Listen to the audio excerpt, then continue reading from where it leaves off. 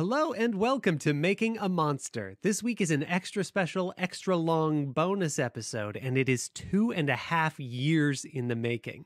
From the very beginning, I most enjoyed role-playing games when I could somehow flip the script, subvert the rules a little bit. For example, what if the horde of goblins are somehow all the same goblin? Or what if the tiny microbots aren't a self-replicating nightmare catastrophe, but a troop of fun-loving pranksters?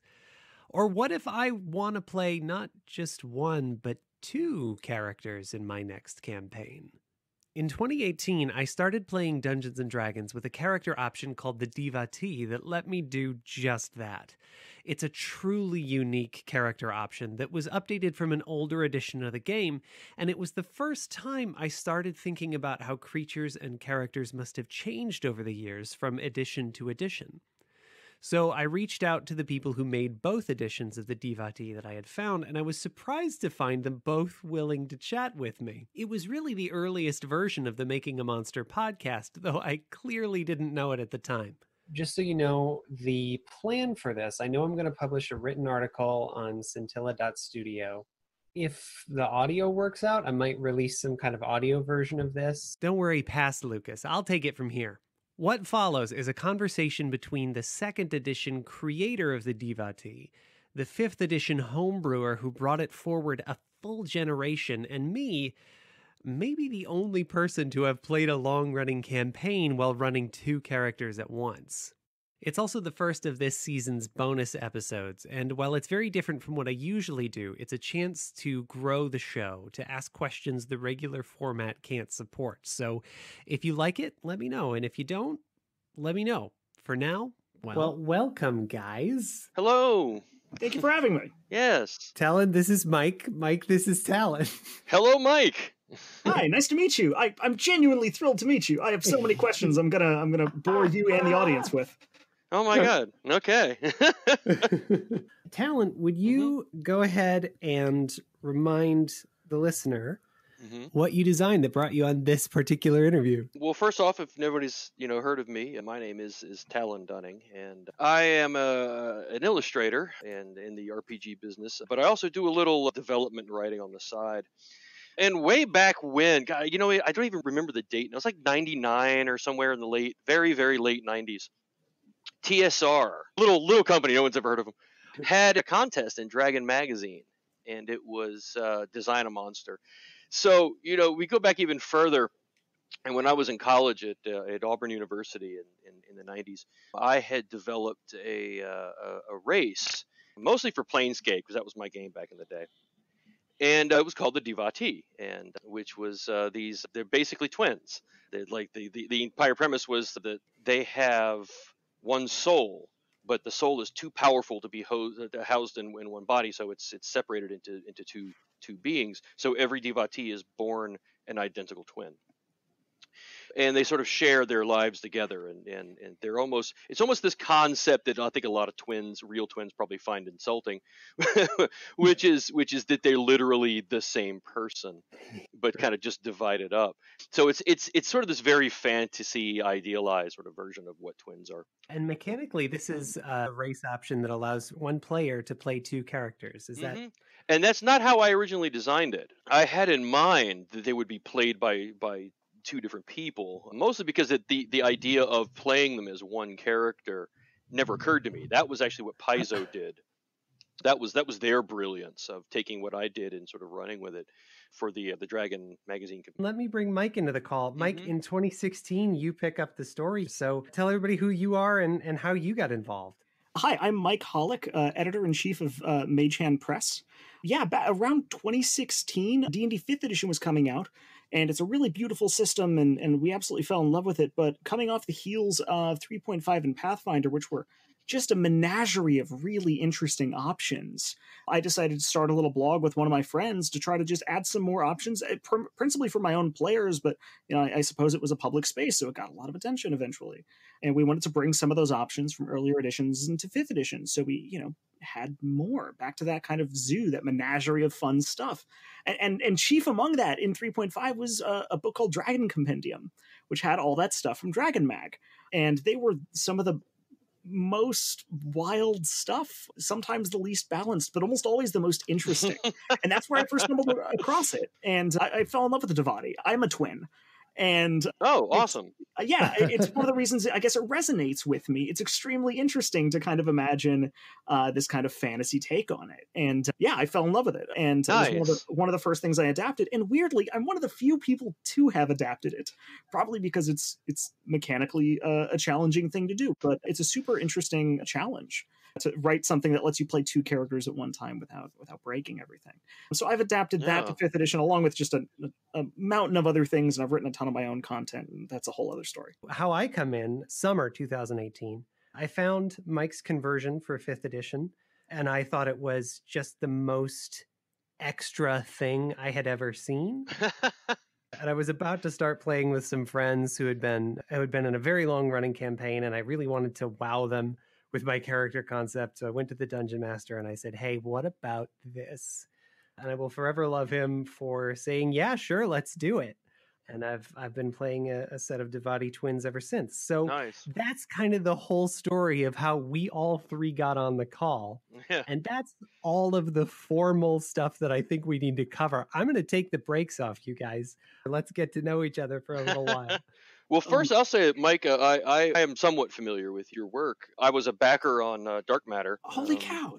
Recently. Yeah. A guy I know online actually just started a game. It's his own setting, but he's using Dark Matter as his base. And he's the one who sort of introduced me to it. And I was like, oh, okay, this is cool.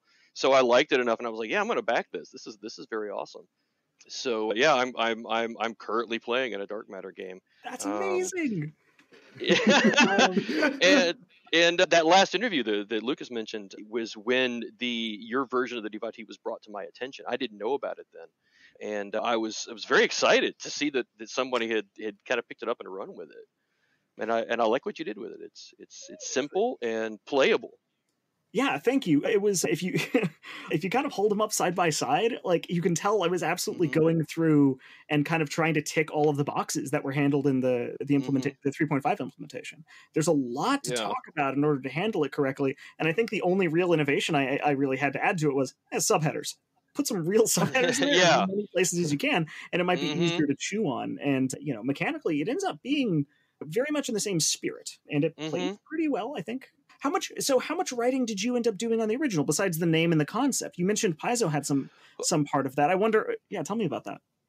Well, my contribution to it was for 2E and for that Dragon Magazine contest.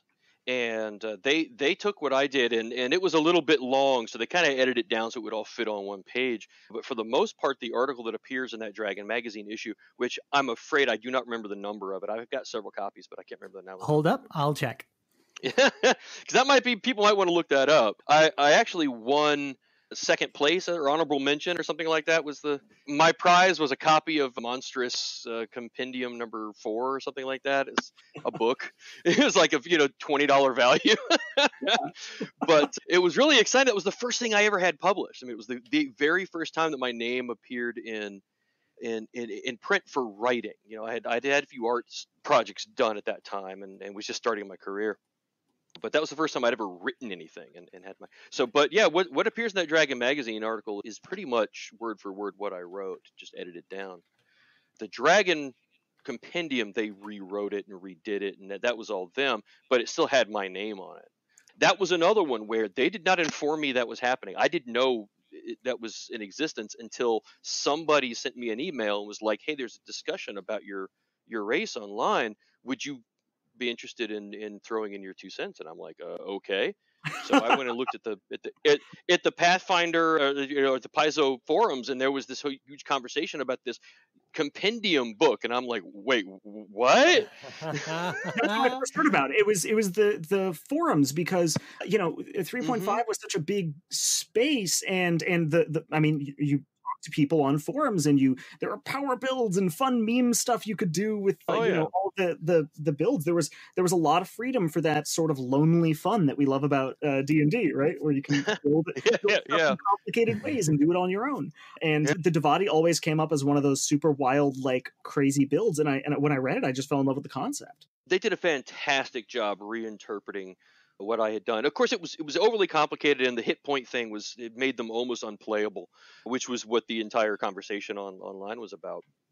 That was the first problem I had to solve. Yeah, and it's a difficult problem to solve. I'm actually currently working with someone to work up a Pathfinder version, a new Pathfinder version, and we have encountered a lot of the same problems that I'm sure you did, Mike, and re-looking at yours, having been working on it for a while, and I just reviewed yours today.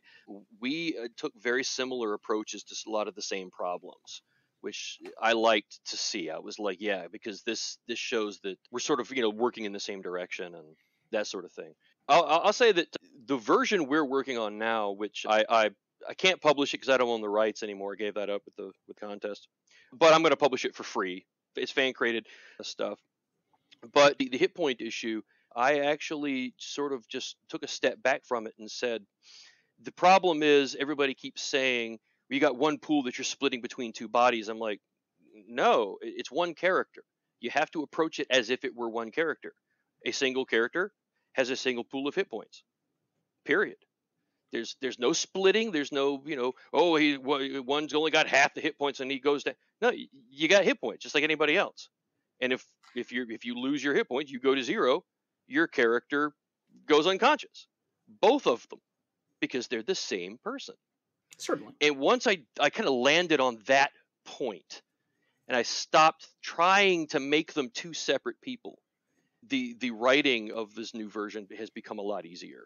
And I think really that's the solution to the hit point problem. Is just they have a pool of hit points, period, just like everybody else. It's certainly the way we handle the action economy for them. We say, yeah, you basically have the action economy of one character. You're just, some of these actions can be taken over here, some of them can be taken over there, and that's how you reason it out. And the big problem, to maybe elucidate the problem a little bit, you don't want to create something that feels like you're twice as strong as any other person around the table, because everyone else around the table will be angry with you.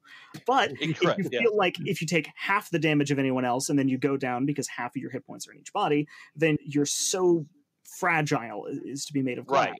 I think in my version, you ended up having around 150% of the total hit points split across two characters. So you're a little more fragile, but you can tank a little more if you're extremely balanced in how you tank it. So, there's ways you can make it work. Yeah. So we're still working on the Pathfinder version. Of course, Pathfinder is a more complicated system than 5e by its nature. It's a lot more crunchy, which some people love, some people hate. I don't know. So ours is a little bit more in depth than the 5e version, but I think yours really captures the 5e spirit really well and makes them very playable. So I was happy with it. I'd like to try it one day. That is extremely high praise. Thank you. Well, yeah. Thank you. It was Dragon Magazine number 271. 271, yes. It was in May of 2000. Okay, so it was about 99 then that I entered the contest. It was on page 81. I know this because I printed out page 81 behind my character sheet. Nice. I have for the last 2 years. I haven't referenced it at all. It's so fascinating. It's so fascinating to learn that this originally came out of a contest, because I didn't know that. I assumed you had gotten a small writing gig with the Wizards of the Coast at some point. I did some illustrations for the Star Wars role-playing game online. They put out a series of articles on their website back when they had D20 Star Wars, and they hired me to do some portraits for them. That is the only time I've ever gotten a paycheck from them. But yeah, it was a contest, and it was it was something I had lying around. I had created them a long time ago. And still, I think, never really played them. I think I played around with some character concepts once, but... What was the game like as you were playing it when, back in those old Planescape games when the Dvati first came to be? A really interesting time, because I was in college, as I said, and we had a group that was almost all Dungeon Masters. So we had like 8 or 9 different games going at once. And everybody would just show up at my house after classes and say, well, what are we going to play tonight? And a lot of times we played Tord. We were huge fans of Tord from West End Games. But if everybody was in the mood for D&D, it was either one guy running Dark Sun, one guy running Forgotten Realms, that sort of thing. And Planescape was my world. That was everybody said, let's play Planescape. Then I was the guy to run it. So we were real, we didn't do like have a night where we would say, okay, this is our game night. We're all going to gather. No, it was literally every night. what are we going to do tonight? I don't know. What do you feel like playing? I don't know. What do you feel like playing? And we would end up just kind of landing on something and playing for 5 or 6 hours. And then, and it was very free form. There were no miniatures. It was all just theater of the mind. But it was good times. And I think a friend of mine and I made up a pair of Dvati and maybe played them 2 or 3 times. And of course, as I said at the time, that was supposed to be separated. That was the idea. You played 2 separate characters. I mean, they could be anything. They weren't really the same person. They were just more or less traditional twins. It worked okay. It was, it was fun. But we moved on. We had so many different other games, so many different other character concepts that we didn't play that set for very long.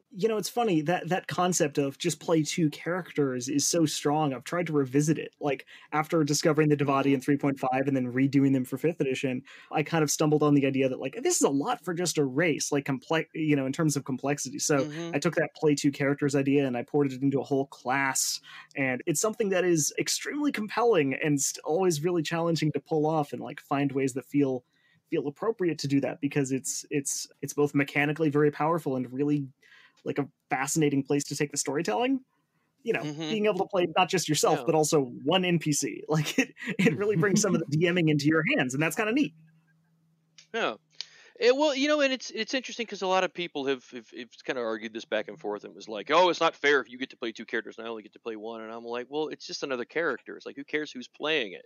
You get you need 5 people in the party. I mean, I've had DMs go, we don't have enough players. Will you play 2 characters? And I'm like, okay. Just to get the party up. It's like everybody wants to play, but darn, we don't have enough players. Everybody play 2 characters. Now we have. It's not a contest. To me, it's you're not trying to be better than the guy next to you. You're trying to help that guy. So play 2 characters. It doesn't matter. It doesn't affect the game. At least that's the kind of approach I tend to take with things like that. That's such a fascinating approach. Yeah, but that all being said, I really love the idea of the one character split into 2 bodies and how that changes the dynamic of play. Yeah, let's come to that. Mike, I wonder, when you were putting your conversion together, did you do any play testing with this? Only a little bit. We got out 1 or 2 sessions. Which is actually funny because a lot of the stuff I put out that is not a full base class or, a big printed supplement, it doesn't often get a lot of playtesting. It gets a lot of theory crafting, and that kind of comes down to actually my philosophy on playtesting, which is it's not actually there to identify mechanical issues. You should be able to do that with math and spreadsheets and hard work. Yep. If you have to wait until someone rolls dice for this to realize that something's broken, you've done something wrong. Playtesting is in order to identify if the alchemy of fun has happened. Ooh, I like that term. Fun is an alchemy. It's not science. You can make something that is perfectly balanced and is really cool and then just isn't fun to play. And sometimes you can put something together that's kind of simple, kind of straightforward, and is a blast because of one little thing you added in there. And I have so many stories about that from my, admittedly not huge career. I've been designing for 5 years now. But it's an alchemy, so that's what the playtesting is for. And once I just discovered like, oh yeah, this is fun after a couple of the one shots, we moved on and kept playtesting other stuff. Yeah, I was going to say you sort of write from a DM's point of view. Although I think we playtested it in Planescape. Oh, nice! I'm almost certain we did. It was my buddy's Planescape campaign, the one where he went to the Outlands and eventually the first 2 circles of hell. So well, that's fantastic. Yeah, what a wild coincidence. Yeah, I had no idea you built it for Planescape. Well, what's interesting is that my original design, at least the original idea, I didn't have Planescape in mind specifically, but that's just what we were playing a lot of at the time. Mm-hmm. And when it came down to the contest, and I was like, well, I got to make them from somewhere. I'll just make them from the Outlands, and I kind of thought about it. What if this is sort of one of the dominant races on the Outlands? This is a mortal race that lives in the plains for no apparent reason, and I kind of liked that idea, so I just sort of ran with it. I think I just envisioned mine when I went back to the writing on it. I wanted to simplify it out, and I just said, yeah, they're like twins. There's like special twins. Because there's fraternal twins, which are more common than identical twins, and then there's Dvati, which are more common than identical twins, or more uncommon. And I thought, to me that really spoke to just what it's like to be a twin. You're just kind of born that way, and it's just part of your family, and that's how you are. Yeah, I'm glad we got to this because I'm looking at this art from Dragon Magazine, and this is bonkers. I did not draw that, by the way. Yeah. Well, wash your hands of this. I'm just going to quote from this because why not? Okay, go for it. Dvati appear elven due to their slight build, but the resemblance ends there. They have snow-white skin, thick black hair that is rather difficult to cut, and solid blue eyes that seem to lack irises or pupils. Their noses are almost non-existent, having only a pair of small slitted nostrils that protrude slightly from the face. Their shapely and graceful hands have but 3 fingers and a thumb. Yep. It's pretty wild, huh? Yeah. I don't know how to grapple with that when the appeal is clearly twins play 2 characters, and in that way, if you want that appeal to land, make it relatable, make it human. Well, I will tell you where the inspiration for their look came from. Are either of you familiar with an artist named Patrick Nagel? Not off the top of my head. I guarantee you've seen his work. He more or less defined the design aesthetic of the 80s, the 1980s. He did the cover for Duran Duran's Rio album. I did a lot of work for Playboy. Real popular in the 90s at poster stores where you would have these rather, beautiful women with just flat white, like snow white skin and very, very flat dark hair. That was the inspiration. I was a big fan of Nagel's work. I had his art book that came out in the late 80s, unfortunately after his death, and I have several of his posters still hanging up today. I can absolutely see why this is an appeal for a fantasy race. 100% I see what you're doing. That's actually really cool now that I see where that came from. And it was 2 different ideas. It was like I want to make a fantasy race that looks like a Patrick Nagel a drawing, and I had this idea for twins, so I just combined them. It absolutely works for that concept too, because these 2 a lot of his works, when you drain them of all of that, a lot of the tertiary details and render them a pale white, they all kind of look like they could be the same person. Yeah, and it's almost a generic sort of face that he draws, and that was part of the appeal, and a lot of times with like the no nose thing, when he would draw them straight on, it was almost very little detail, so just like a couple of little nostrils and that's it. So I just kind of ran with that and used that as my inspiration. And it's so fascinating seeing the different ways that's been handled. Wow. Yeah.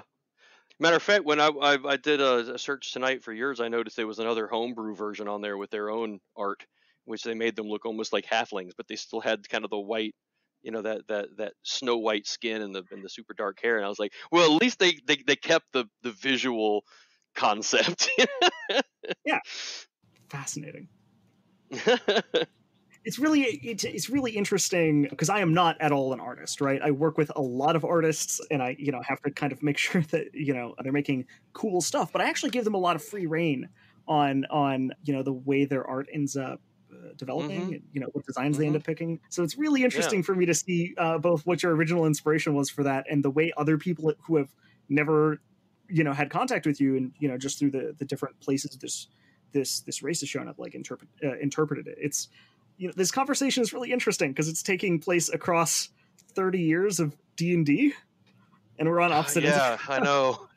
It's fascinating to me. That's one of the things that drove me to make this particular podcast, and one of the reasons that I thought, even though Dvati are not in the sense that Dungeons and Dragons uses the term a monster, that it would be really important that it would be really cool to have this conversation. Rarely do I get the chance to talk about monsters across editions with the people who made them. Yeah. And always little things like this are coded into the monster, and then we play a game of telephone with it down through the editions or the generations of players. Yeah. Some stuff sticks, some stuff doesn't. Well, you create certain themes, and as long as those themes are kept, then I think you keep the creature in focus, I guess. You keep it cohesive. It's the same creature, even if the details are different, even if the systems are different. As long as you keep that theme to it, then it's close enough that it still feels like the same thing. What do you think are the most important themes for this one? Oh, certainly the whole soul thing. To me, that's the heart of it. The fact that they are literally one soul. That's what differentiates them between a set of human twins. Human twins are, presumably 2 different souls, and that makes them each an individual, whereas this is literally a single person that has been divided into two people, two entities, which is a very difficult concept for us to wrap our heads around because we're such individuals that I mean. I'm sure, Mike, as a twin, you can tell me that you are a separate person. Oh, I mean, absolutely. Me and my brother also couldn't be any more different if we tried. But it's just interesting, because that idea absolutely resonates with me, right? I think you if you are a twin, you grow up a lot thinking about kind of what that means as far as individuality goes, and because you don't think about like all of the little things that go into being a twin, like, oh, we're not just the same age and grow up at the same house and have the same birthday, but we're also often in the same classroom, sitting next to each other. Yeah. And you're like sitting next to a person for a long time, so who probably got the same haircut and is wearing clothes that are bought from the same store. You end up you grapple a lot with identity when you're growing up, and I think I discovered the Dvati when I was in college and out on my own and everything. But these ideas still echo around, and I mean it's a powerful idea. It's why I grappled onto it, and someone is probably going to glom onto this in the future whenever 6th and 7th editions come out. Right? It's a really yeah, it's inevitable. Well, and that is very interesting because I think some of my motivation for creating them was an interest in what it would be like to be a twin. As an artist, I'm a very, very visual person, right? And I tend to think with my eyes, which is a stupid thing to say, but it's what things look like is kind of the first thing I go to. And when I have been confronted with sets of twins over my life, and not very often, they are pretty rare, but my brain has trouble accepting that they are different people, especially when they're kids and they dress alike. I went to I went to private school. We all had to wear uniforms, and there was a set of girls, sisters, twin sisters, who were a grade below me. So I didn't personally know them, but I saw them in the hallway.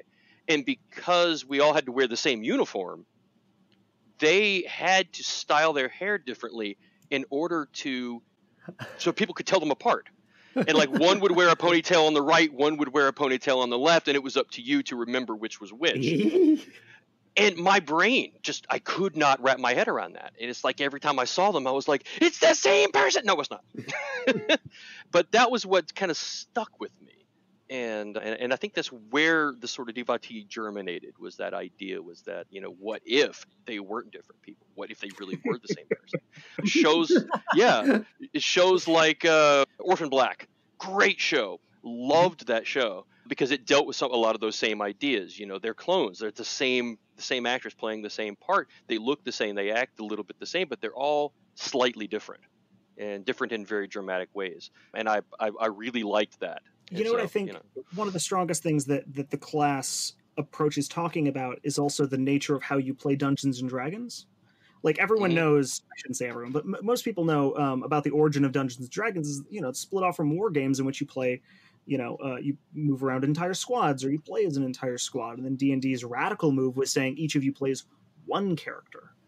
And the Dvati almost feel like part of our reflexive urge to challenge that, to say, okay, but what if I do play multiple characters? How does that start changing the dynamic? It's it's something that's always going to be there because it's something that's an inherent challenge to something that's fundamental to the system that we're playing in. It's extremely interesting. That's why I think it's going to be around for a long time. That's one of the things that grabbed me about it, and it'll be interesting to see if Wizards of the Coast remembers this specific interpretation of that, or if they try something else, right? But, a number of years ago, I think when 4th edition was out, I was interested in developing an official version for Pathfinder. So I sent them an email and was like, I'm the guy who originally wrote it, and I would very much like to, be interested in buying the rights back, or licensing the rights from you to create a Pathfinder version. Would you guys be interested? And they came back and said, no, we're not. It's not for sale. It's not for licensing. You can't have it. That's and I understood. I'm like, okay, that's fine. And it occurred to me later, it was like, I probably shouldn't have mentioned Pathfinder, because Pathfinder was really big at the time and was their biggest competition, and they weren't doing so great with 4th ed. And I was like, that was probably my mistake right there. Who currently owns the rights? It's Wizards. Oh yeah. Interesting. Yeah. Okay. Yeah, because that was part of the fine print of the contest. Anything that you submitted to them as part of the contest became their intellectual property, whether it won or not. Fascinating. Oh, wow. That Yeah. feels very Wizards of the Coast. Yeah, one of the things I'm working on right now is just a massive kind of expansion book for D&D 5th edition. We've got 10 base classes and 70 something subclasses in one book. Ooh, It's gonna wow. be Okay. I really want to push this thing as like a real like game changer. Yeah. And everything has been kind of developed over the course of 5 years or so. So it's a lot of stuff. And I'm finalizing the race list right now. And it's really disappointing to know that I'd have to go, beg with Wizards of the Coast to get the Dvati, because I actually do, I'd love to put my version in it. But yeah, I'd love to see that too. I But guess I do have I have a couple of friends who work at Wizards of the Coast now. I could ask them. But I don't well, think try. Absolutely. I would love to see them out there. I was thinking about kind of reapproaching it myself and doing a 5th edition version after we see how popular the Pathfinder version I'd love to see how your version differs from mine. I really would. That would be fascinating. I'm working on it with a guy named Walter Shamu. Shamo. I promised I wouldn't call him Shamu, and I did anyway. But yeah, it was, and he was the one who originally developed it for Pathfinder and put it on it's not Paizo's forum, because they don't have a forum anymore. I guess it might be under Giants in the Playground or something. It's one of those forum sites. Oh yeah. And they've been talking about it back and forth for years, and it finally apparently just occurred to him to come to me with some questions, and we just started talking back and forth over email, and I ended up sort of kind of going, well, this is how I would do it. Well, no, this is how I would do that. This is how I would do that. Let's just develop the damn thing. So, I recently put forth based on our discussion, a draft, and sent that to him, and he came back with a whole bunch of notes, and I've yet to implement his notes into my draft, which is so we're just kind of going back and forth on it. I'm hoping maybe by summer I'll have it actually ready with some new art. I'm going to publish it as if it were a commercial product, but just release it for free. Yeah, that's so cool. It's awesome to hear that you're still taking this and running with it, right? So many of the things back from Dragon magazine that I could dig my fingers into, and really came away with something where it's like, yeah, this is really cool, and they never did much with it. I'm the only person to have really resurrected some of that stuff so that my players and readers can enjoy it. So it's extremely exciting to hear that you're still like fiddling with these and trying to make sure they're around. And I'm excited as hell that there are still people out there who remember it and love it. I mean, this was one page in a Dragon magazine 20 some odd years ago. I never thought it would stick. I mean, I never thought people would still be talking about it all these years later. And I was absolutely blown over when Paizo included it in their compendium. I mean, they took 20 years of material themselves and picked their favorite things, and my thing, which didn't even win the contest, it was second place.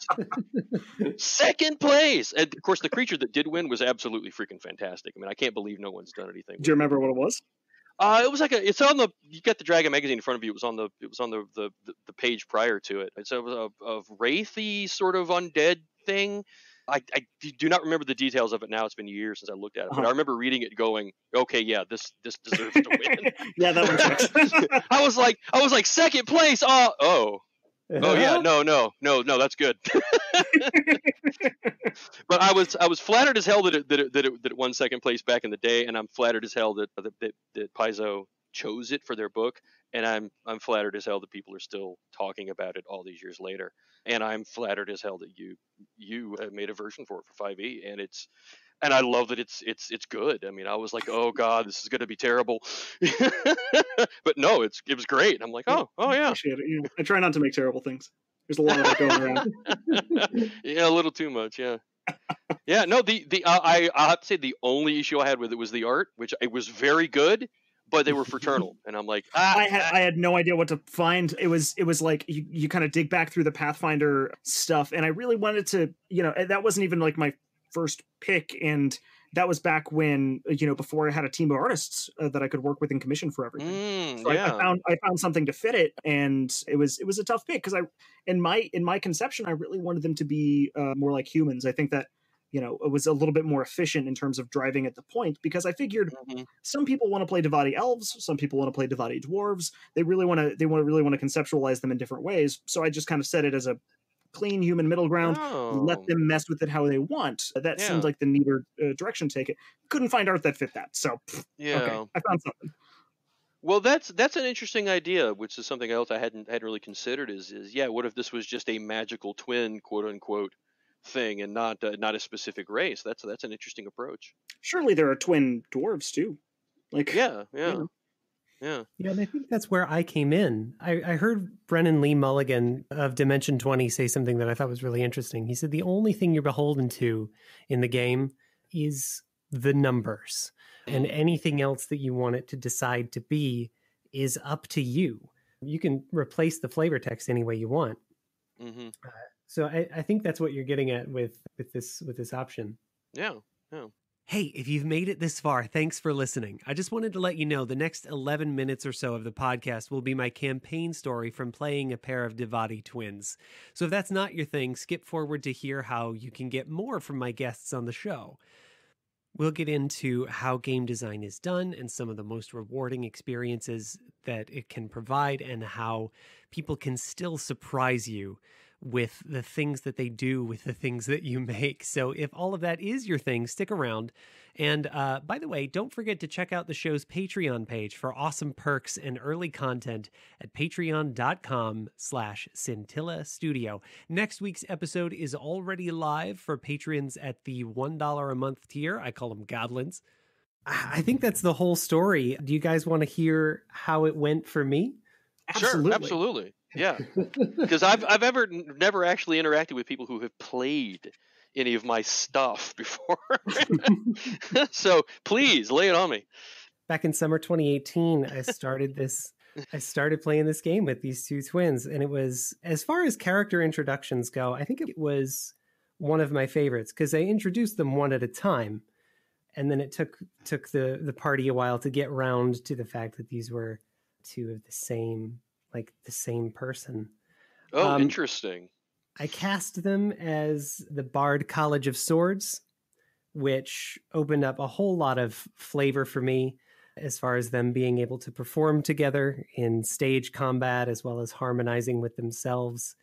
And in order to render that at the table, to be able to manage this as players, we had to decide, like, early on, how do I know which one I'm talking to? So I had a slightly different voice that I did for the one versus the other. But the best part about it was I could at any point, of course I gave them alliterative names. So it was Mason and Mathis, the Windreaver twins. Nice. At any point in the game, I could say, oh no, that's Mathis. Sorry, you got it wrong. That is awesome. But I built, just looking at some of the things that I was given by Mike's race options, two of the things that stood out best were, one was empathic link, the idea that these two are not telepathic, they're just nearly so. I think the way you wrote it, Mike, was Dvati twins can communicate with half the words and twice the speed of other creatures, even in combat, which is, it didn't come up much, but it was kind of a neat inversion of Thieves' Cant, where you take twice as much time to say half as many things, but it's completely incomprehensible. That is interesting.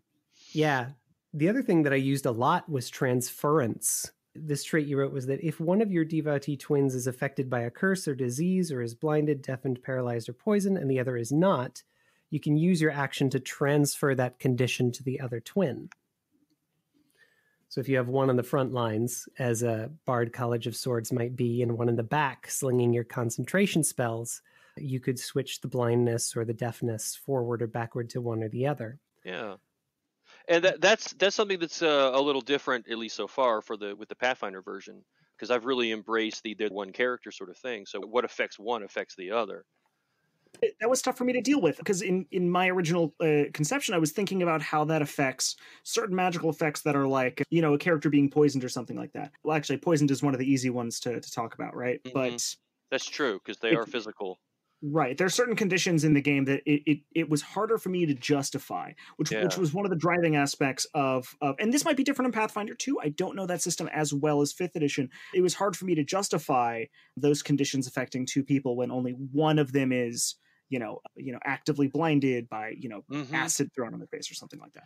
But there were a couple of features from the original Dvati that I kind of had to get rid of just for space, because boy, this thing gets long. Things like echo attack and yeah. And we're finding places for those. That's good. That's fantastic. I just got to a point where I was like, okay, I can do some of these things, but I can't do all of them. So I'm gonna lock down some transference stuff and call it. Yeah. And that's exactly where we are in the process. Is our version is way too long and complicated. So we're now going, okay, what can we turn into a feat? What can we turn into an alternate ability? That sort of thing. What is core to the race and what is extraneous to the race? And that was. I think that's you had to go through the same process, I'm sure. It's the hardest part of design. Absolutely. It's the place where you take a knife to the thing that you love and start hacking it apart. And it's the big difficult thing about design. It's where you make your money, really. Well, I'm glad you kept that one. In the way that I had written the backstory for these twins, that was the ability that would first tell their family that there was something different about them. That as spiteful children, they kept trading the same cold back and forth. That's so good. That's so good. Oh my god. That's so much better than something I could have written. Oh man. I'll save you the part in the middle where, of course, they were extremely heroic and extremely flamboyant, and I got to do just every game-breaking thing under the sun at the table. But there is an end to this story, because I have been playing them for 2 years, and it ends as most characters do, with a dragon. I thought that with my two still extremely fragile halves of my character, that maybe the safest place for one of them was right on the dragon's back.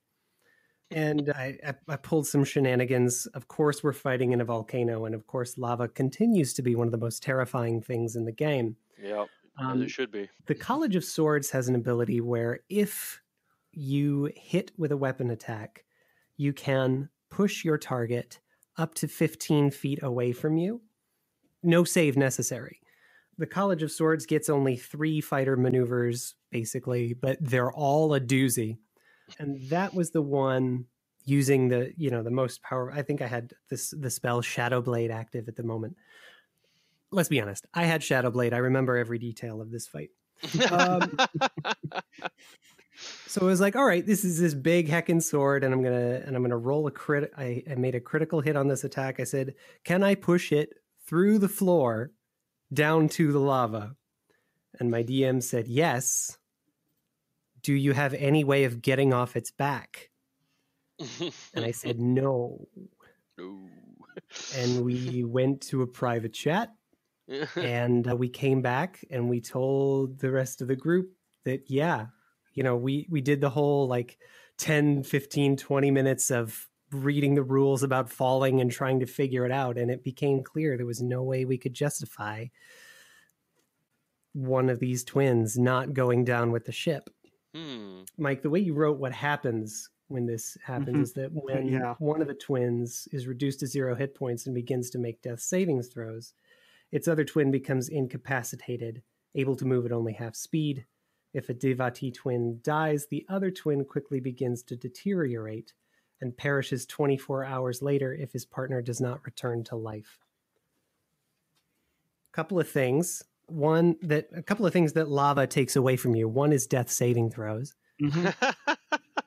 The other is a body. Yeah. Which is kind of important for a lot of resurrection spells. I wrote this knowing how brutal it would be. I'll give you this as a player and as a designer, we thought it was fair. I had been in 2 places at once for years, and it's bonkers, and we all if this is how it's going to be, then this is the trade-off. It's brutal that you have 24 hours in character. To say your goodbyes and to go, and that's hard. It's one thing for somebody to be dropped in lava at the climactic battle with the dragon. It's another one to slowly say goodbye to a friend. And I wrote this knowing that that's what it was. It's still extremely painful to hear it.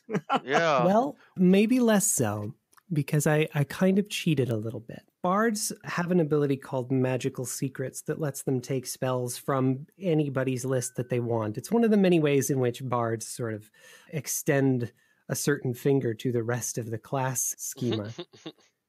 And I took Reincarnate. It was my ripcord.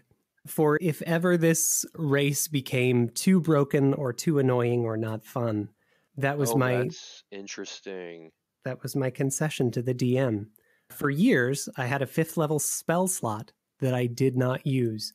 Huh.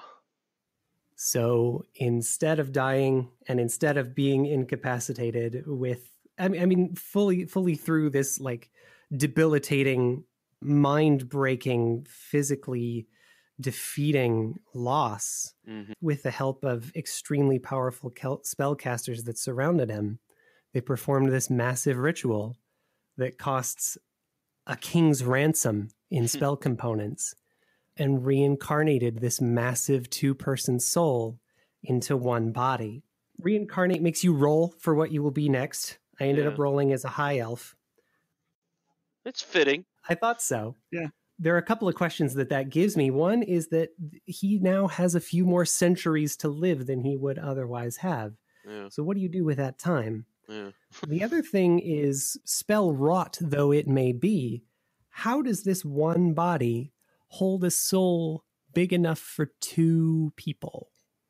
And what are the consequences there? And that's where we are. Reincarnation is that's an option I had not considered.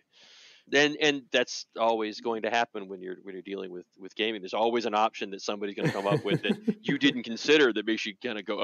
That's fantastic. It's one of this is what I designed for. Like this is it really is phenomenal to see this stuff echo around and find more life and more creativity than I could have put into it. That's phenomenal. Well, we're just about at an hour. Before we go, I would love to give you guys space to tell people how to follow you guys, the work that you're doing, and any projects that you might like them to be a part of going forward. So, Mike?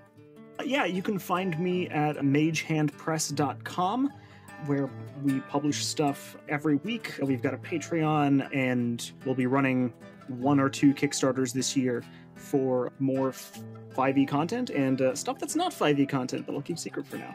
And that's where you can find me. Talon? Well, I'm mostly on Facebook, and I have a website. It's currently talonart.myportfolio.com. I'm also on DeviantArt under the name Everwho. I also publish under the name Fantastic Gallery, which is on DriveThruRPG. And then I've written a few of my own books, and so it's all print on demand. It's good times.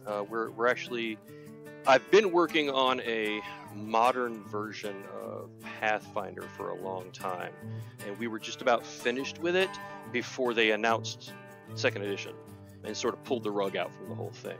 So, I've been kind of sitting on it ever since, waiting on the edition.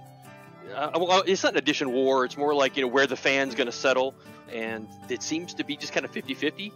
So I haven't really decided how I want to proceed yet, but that's a big project. That's going to be my biggest book ever, a big hardcover book.